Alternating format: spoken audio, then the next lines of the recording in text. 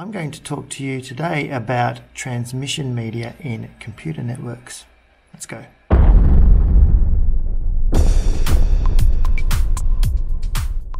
What is transmission media? So this is the means used to carry a communication signal from one system to another. So media is really just the means or a way of doing something. It's the means. We're not talking about the media, we're talking about a way of doing something. So types of transmission media or ways of transmitting. So there's physical transmission media, which involves the use of cables, wires, and other tangible devices. So let's have a look at some examples of transmission media.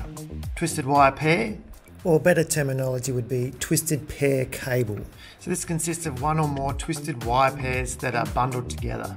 Each twisted pair consists of two separate insulated copper wires that are twisted together. So the advantages of twisted pair cable: it's cheap, it's easy to install, and efficient data capacity.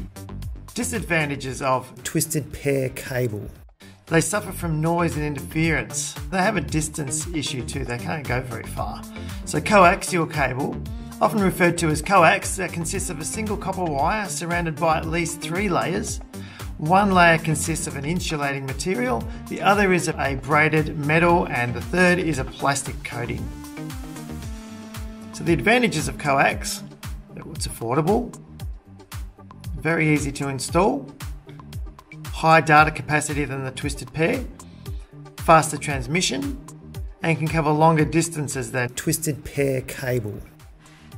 Disadvantages of coax cable: well, it suffers from interference. Fibre optic cables. Now that consists of dozens to hundreds of thin strands of glass or plastic that uses light to transmit signals.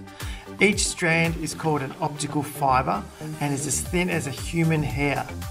Protective coating coats each fibre. So some advantages: well, high data capacity, faster transmission, little or no noise or interference, better security, smaller size, lighter in weight, and let's just say also it travels far. You can lay a fibre optic right across an ocean floor. The distance is not an issue. Disadvantages: it's very expensive and difficult to set up and modify. So when we're talking about physical transmission media, we're talking about the cabling and so on. We're not even referring to the wireless or Wi-Fi. That's another whole thing altogether. So we'll cover that in another video, maybe. So thanks for watching. Hope that was useful. Bye for now.